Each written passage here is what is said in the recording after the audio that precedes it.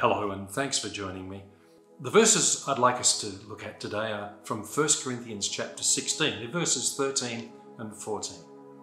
Be on your guard, stand firm in the faith, be courageous, be strong, then do everything in love.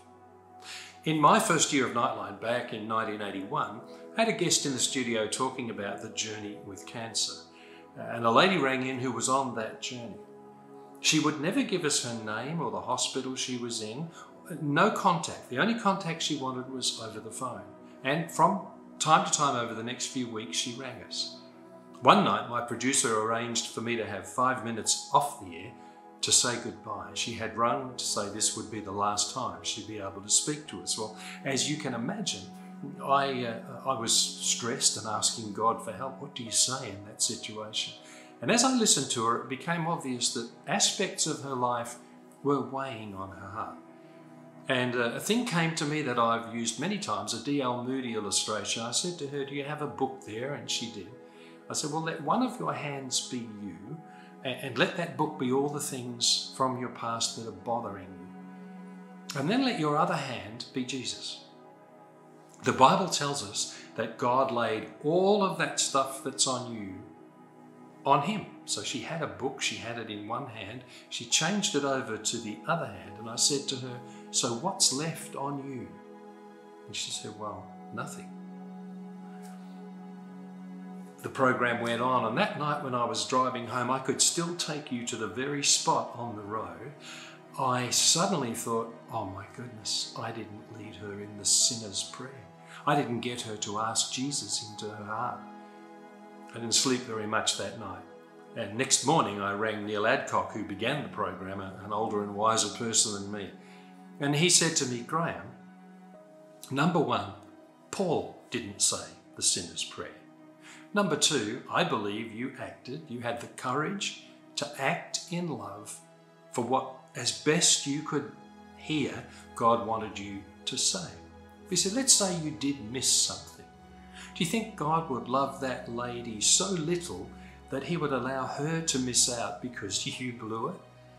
And a huge load lifted off as he said those words to me. In fact, I'd spent the night thinking that my life must be this huge disappointment to God, and I often feel like that. I wonder if you do.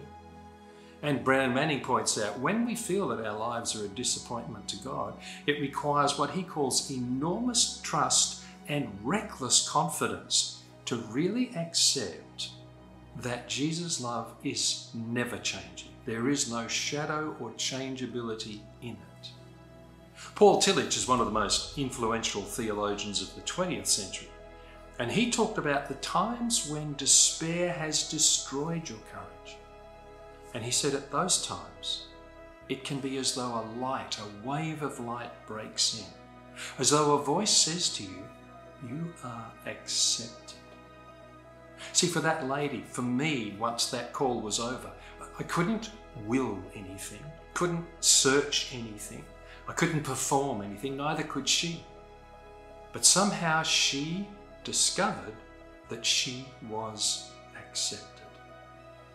And he says at that moment, that's when you experience grace. Some weeks later, the phone rang again. My producer answered it and then came into the studio. He was happened to be a Christian, this particular producer, came in bounding like a kangaroo saying, all power, of course referring to Jesus saying, all power is given to me in heaven and on earth. And then he said, we just had a phone call from someone who was in the same 2-bed ward as that lady. And she asked them to be sure to tell us that she knew where she was going. I pray that you will have the reckless confidence to understand that if your sin is repented of, confess to him, that you are accepted. And being accepted, that you will then have the courage to act that love out, to be a channel of that love in your special way. Paul, writing to the Galatians who were getting tangled up with all sort of religious exercises, said to them, the only thing that counts is faith expressing itself through love. May you have the courage to accept that you're accepted the courage to make that phone call, to let that other person in the line go first, to have that conversation, to invite that person. All those supernatural things that are just so naturally done when His love flows through us. And may it flow through you.